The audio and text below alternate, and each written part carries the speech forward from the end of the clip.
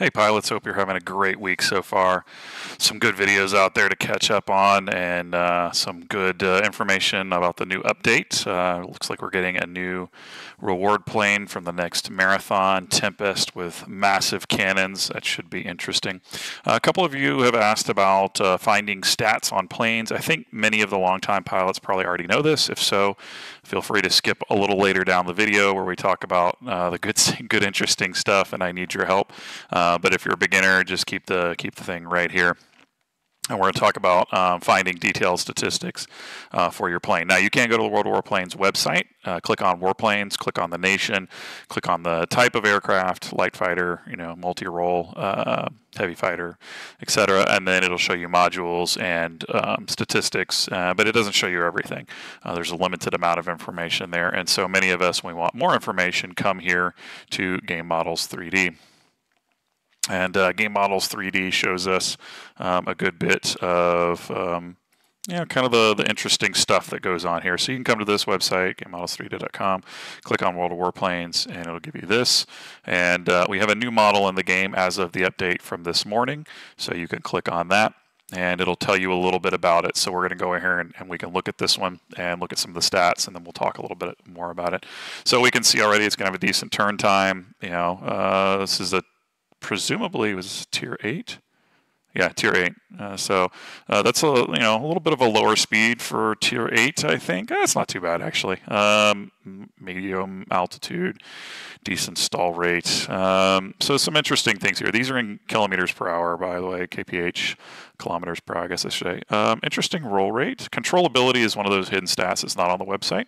And there's some debate over what it means, by the way, whether it's delayed response to control or if it's a reduction in the amount of force that you put on the movement in your plane. I'm not sure how that makes sense when I say it that way, but assuming if you move your mouse to the left, it immediately moves left. Does the controllability mean it delays it, so you're 83% slower? Does it mean you move with 83% of the projected roll or turn or whatever else? There's some question marks about this. Or does it delay your movement to the left by 17%? Who knows? We don't know, but we know this is a general stat for how well the plane handles, how well you are able to control the plane, I guess I should say. And there's a lot of stats like that here in Game Models 3D that they've mined out of the server that are quite interesting. So let's take a look at what else the Tempest has to offer. So we have a dive speed. You'll notice dive speed is 256. What in the world does that mean? So some of these stats are actually coded in a particular way that calibrates neither to kph or imperial or metric, I guess I should say. And what that means is it's places where the game model itself or the game environment itself is not literally X number of kilometers, right? Essentially what they've done is they built a physics model, and then they've calibrated that physics model to gameplay and then assigned kph and mph numbers and meters and feet of altitude to what feels right in terms of the speed of the game. And so there's not an actual one-to-one scale built within the engine, if that makes sense. And so you'll see numbers like this that are numbers for on the back end, on the server end, which are then translated on your screen and your client to a kph or mph number. I believe it's like 3.6 for kph. I don't know. I don't usually use mph for this reason, because they built the game in kph. You can see here, right? So the client has to translate this into mph, and it's just a pain to memorize all this. So much of the game, World of Tanks and World of Warplanes, is knowing your opponent, knowing statistics, knowing capabilities. And so optimum altitude here is 1,400 meters, but if you're going to know optimum altitude in feet, that's something entirely different, right? And it's often a weird number, right? So this would be like 4,433. I don't know. I'm just picking a number out here, right? But it's harder to memorize 4,433 than it is to memorize 1,400 and just know that. So I stick with the the metric system rather than imperial system, just because it's easier to remember plane statistics as a result of that. But it's going to have 400 hit points, an odd dive speed here, which if we multiply that by the 3.6, should be pretty solid. I think it comes out, 920 is what you can see. It comes out here in kph. And then stall speed 38.9, which translates to the 140 here. So this is what I'm talking about, right? Where there's a raw number in the server, and then there's a translated number for your client right there. So interesting, 400 health. So that's definitely in the multi-role category, right? And it is a multi-role fighter. So there you go. The Napier engine, 3,000 power. The top speed at best altitude translates 735. WEP time of 18, which is interesting. It's good. That's pretty normal for a multi-role to have a little extra, right? And we got 3,000 power and a total weight of 5,500. So it's probably not going to accelerate very well. That's not unusual either for multi-roles at this tier. And then we've got these twin Vickers. So these are going to have a 2.5 auto aim angle. In other words, the game is going to correct for your bad aim up to 2.5 degrees, and it's going to have a dispersion of 0.3. What do these numbers tell us together? 0.3 is incredibly good for dispersion. That is a very low dispersion rate. And 2.5 is a decent auto aim angle. It's not really great. Machine guns are usually 4. Cannons can be 2 or 3 depending on what they are. And snipers are usually running a very low dispersion and a low auto aim angle as well. So first blush, it's kind of interesting that it's such a low dispersion with a moderate auto aim angle, and then overheat time of 6. Recoil dispersion is a stat that's not used in 2.0. In 1.x, as your guns overheated, they gained recoil, so they became more inaccurate. So they lost rounds per minute. They slowed down on their rate of fire, but they also became more inaccurate. 2.0, this recoil dispersion stat has been zeroed out for everything. So that's not a factor anymore. It's just a matter of the RPM slowing down, which is good. It was sort of a double negative to overheat, and so you had to really have some trigger discipline. Now the trigger discipline, if you don't have good trigger discipline, it just costs you DPS. It doesn't cost you accuracy as well. So 290, that is the DPS. So that's fairly high for these guns, obviously. Bullet fly distance 289. So that's actually a pretty decent distance in terms of this game client. I'll show you some other numbers as well. I don't know if that's sniper cannon worthy or not. Bullet mass is interesting. So we don't know what this number is, but my suspicion is that it correlates to the critical rate for the gun, how likely the gun is to crit something. And the higher tier shells, 47 millimeter is going to have a higher bullet mass. So I suspect that's what that is. I also suspect, by the way, that your RPM rounds per minute, the score right here is tied somehow to the rate of fire being created. I don't think that's done per gun. There doesn't appear to be any stats on that. It might be per class of gun, so it might be machine guns, cannons, and sniper cannons have 3 different fire chances assigned to them, and it may be that crits are that way as well, but it's also possible they're assigned to rounds per minute and bullet mass. Otherwise, it's unclear, for example, what this is doing in the client. Because our bullets don't actually follow a physical trajectory, right? They don't they don't dive off, they don't arc down in the client. You can't see that happening. And then bullet speed, and we've talked about muzzle velocity in the last couple of weeks here. So the XFL is up at 280. The Hurricane 2D I just played was 244, I believe. I found out the 110 C6 is actually 222. This is 180. So this will be the new lowest muzzle velocity in the entire game, outside of ground attack aircraft. Some of the ground attack aircraft have very low muzzle velocities, but in terms of a non-ground attack aircraft, this is going to be our new champion of slow bullets, which is crazy. But you can see all this in here too. And that's all I've done is kind of go through these with you to kind of show you what's there. And the last thing they have here is 3D models. So we're going to take a look at that, and we'll be able to see what it looks like in the client. So you can see very, very similar to the pictures. This is the base model. I'm going to make this bigger for you. You can do that. And we got this going here. Make sure that's still, okay, yeah, good. So you can still see that. And one of the interesting things about this is you can change the lighting and stuff down here in the corner, but you can also preview the camouflages. So this is just the base model, and then there's the base camouflage, what you'll see in your hangar when you have no camouflage on it at all. It'll look like this, plus the insignias and markings, obviously. This is just the camouflage. And then you'll have desert camouflage, which looks like this. And you shall have marine, kind of that standard blue and green that they like to use in the UK Air Force there. We've got a snow or winter map camouflage. And then we have a woodland camo, which is actually a slight variation on this marine. It's just a gray instead of a blue. And then we have your, let's see. Actually, this may be how it is in the client. And the base, I believe, is the multi spectrum camo, the camo that works on any map. And then in the last couple, you've got premium camos. So you've got this one. So unclear what this will be. It may be the plus 5% to aircraft experience, which usually gets programmed in somewhere. And this is going to be the one I can already tell from this. This is going to be the crazy crap. Yeah, this is going to be the camo that gives you the absolute best in-game statistics while looking like absolute and utter trash to anyone who values the historicity of this game and being able to fly historical aircraft. I know I'm being harsh, but this to me does not belong in the game. Has no place in the game. This is the kind of stuff that mods are built for. You want to your planes to look like neon trash. That's what mods are for. I don't want it in the game. So, and then kit, which is the third one. So this is perhaps another option that'll be in maybe for crew experience, maybe aircraft experience, or maybe something you can buy at a later date. They've been doing this recently. They did it with the Goose and some others, right? Where there's you buy it with this, and then later on they'll sell you a different camo in case you don't like this camo to double dip into the well. But anyway, these are the camos that are going to be available for it. Now, this one obviously is probably my favorite of the bunch, although more than likely I'll stick with the actual camouflages that are available here. Now, so this is Game Models 3D. Now, there is one trick to the website, and that is that when you look at World of Warplanes and check out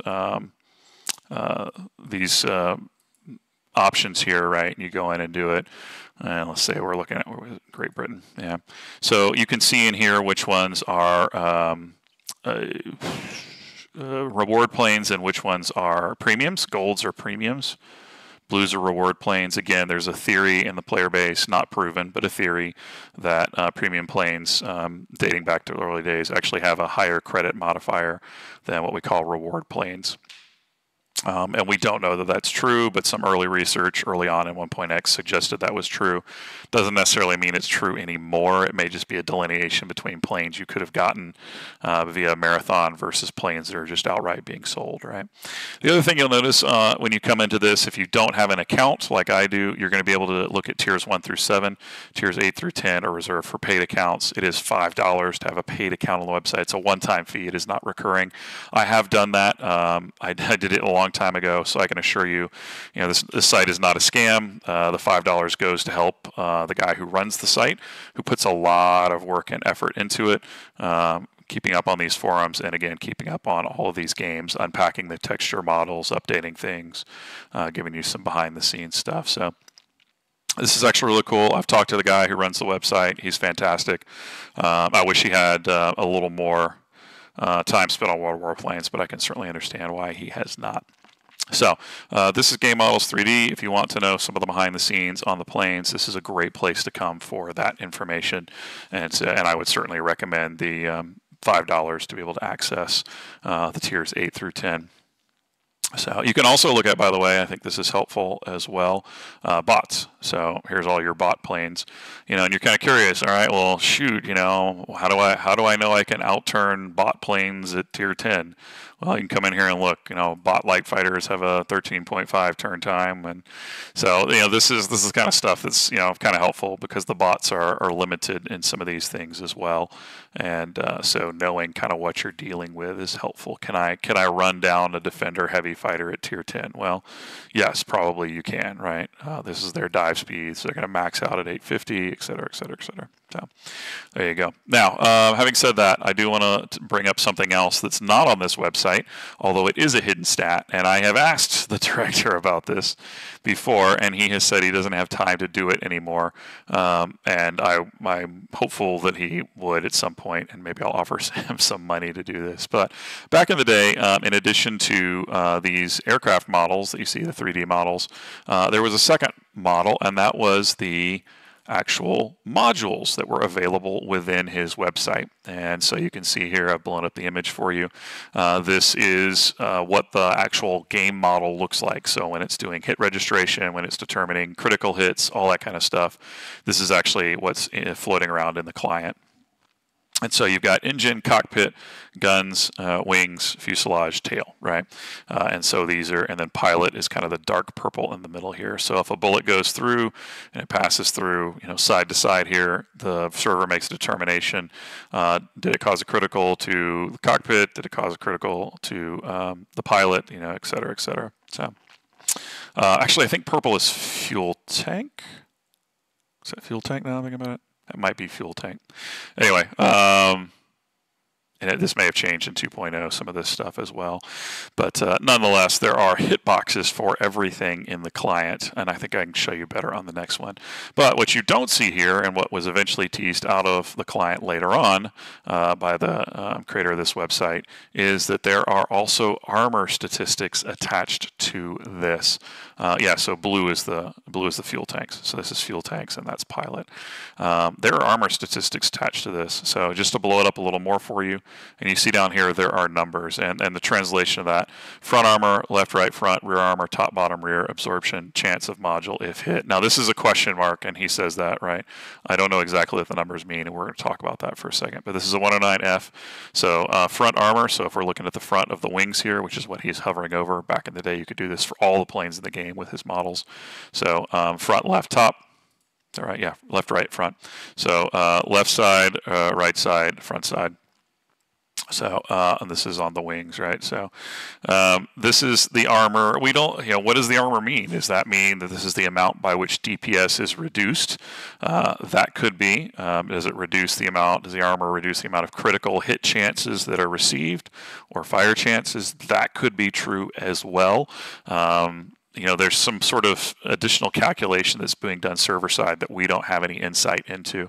And I'd like to ask XBK about this at some point and see if he might be willing to fill us in a little more on the statistics of this. But it is interesting. And, basically what this means is at some point, when you've been shooting at an airplane and no damage is showing up, it's probably because the armor is at work somehow. It could also be hit registration server side, but it could also be the armor model as well dealing with that. And for sure, this armor model reduces the DPS on your plane in some way. And that's obvious. Just to take a brief example, let's see. Let's look at maybe like a Typhoon or something here. Yeah, this is so the Hispanos, right? So the Hispanos have firepower of 115 each, which means a DPS of 460 with 4 of them, right? So that means 450 damage per second. Well, if that were the case, and this planes like this Typhoon have 340 health, you'd be dead in 1 second. But no one ever dies in a second, right? So something is reducing that damage per second number, and it is this armor somehow. We'd have to do some testing, some really in-depth testing, or get XPK or someone to explain to us how that actually works. My suspicion from some of the testing I did in 1.x is that the absorption number actually changes, is not a critical hit modifier. The absorption number reduces the raw amount of damage by a percentile factor, and then the armor itself then is a flat reduction of that. So, if a 20 millimeter cannon shell hits the wing of this, from our other page there, it's doing 115 damage times 0.4 minus 10 or 20, depending on where it hits. And I should say this also, by the way, in case you didn't know, this 115, just like in World of Tanks, this is an average number. So the reality is it's a range, a low and high range that average 115, and there's a random number roll. So, when you shoot, it's going to do an average of 115 damage per second. But the reality is it's more or less than that, depending on how the random number rate goes. So that means, this could be, I don't know, usually in tanks, the range is, I think, 25%. So this could be down to, roughly speaking, 79 damage, something like that. And so, in some of these low damage shots, because you're doing 420 rounds per minute, 115, this is really hard to calculate in my head. I probably should have picked a better example, but roughly speaking, DPS 115 times 60. Oh, this is a pain. Let's go to something that's more easier to calculate. Let's go one of the sniper aircraft. So Germany. Let's look at sniper planes. So the Horton has the snipers, right? Yeah, those are 90. We want something slower than that. We want a 60 round a second one. Let's look. Is it this one? Yeah, that's 240. Oh, you know what? We don't need to be in German. We need to be in the Russian planes. That's what we need to do.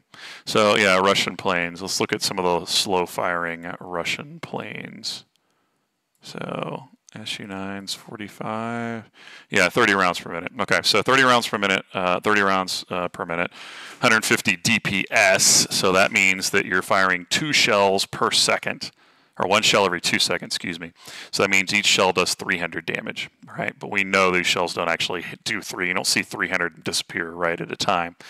Instead, what you see is some random number that gets modified by the armor. So when you have a firepower of a smaller cannon and you have a different rounds per minute, you know, each of those shells that's going out whether it's 4 or 5 shells a second, you know, each one that hits is doing a certain amount of damage, a smaller amount of damage, which then is being absorbed and modified by this armor. So that's all conjecture, as best I can tell you from experience in playing the game, and the little bit of testing I was able to do on 1.x.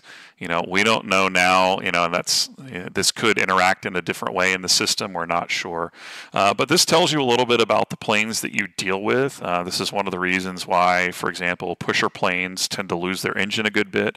Planes like the Arrow or the J4M, because there is an engine hitbox in the back of the plane as well, and so you're more likely to get a hit there. And some of the planes with bigger cockpits or tail gunners tend to end up having crew injuries a good bit because the cockpit sizes are more, you know, are larger basically.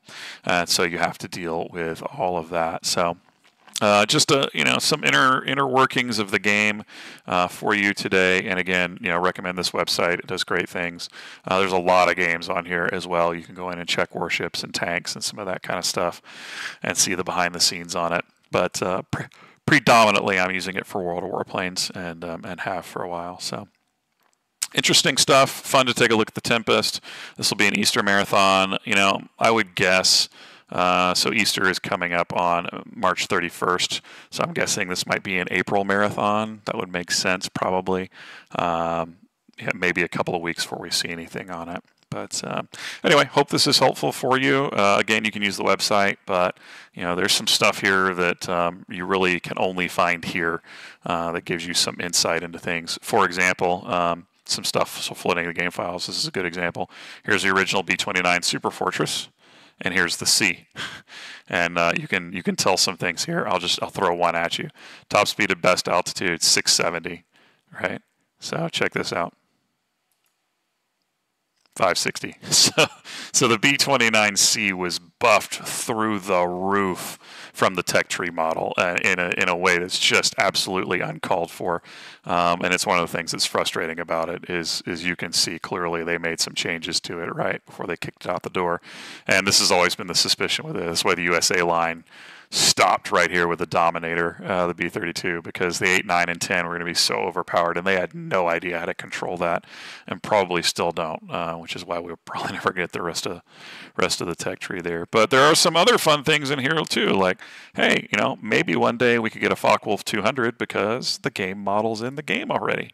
Wouldn't that be cool if we had an option to have a Tier 8 German premium bomber of 4 engines like this? But, you know, only if they get the balancing right. So you can kind of pull through here and see some stuff that's pretty cool. That's kind of vestigial remnants of a bygone time in the game files. So hope this is helpful for you. I know it's a little bit dry, no gameplay going on in the background, but I wanted to kick it out the door and hope it's helpful for people to generate some discussion. Feel free to leave comments below. If you have theories on how the armor system and hitbox system works, maybe you've heard a different story or did some testing of your own, or maybe this is brand new to you, but I would love to hear your 2 cents on how this might function in the game, and if you have any ideas on how we can test it or learn more about it. Like I said, I do plan to ask XBK after this video publishes if he will comment, you know, much as we did with the kind of no clouds mod, just to see what might come of this, and who knows, maybe we'll get some interesting information. So hopefully you've enjoyed this. If so, throw a thumbs up this way. Biggest thing though is just letting other people know that this site is here, and that these videos are here, and not just mine but everyone's. You know, there's a lot of great content creators for World of Warplanes, trying to help, you know, build the community, build visibility, which is something the game needs, and all of us are kind of hopefully working together to make and promote this game became an awesome place for all of you. So share the video, if nothing else, and bring other people into it and get their 2 cents on it as well. And again, comments, questions, throw those in the chat below, and I will catch you guys later this week. Good luck and good hunting.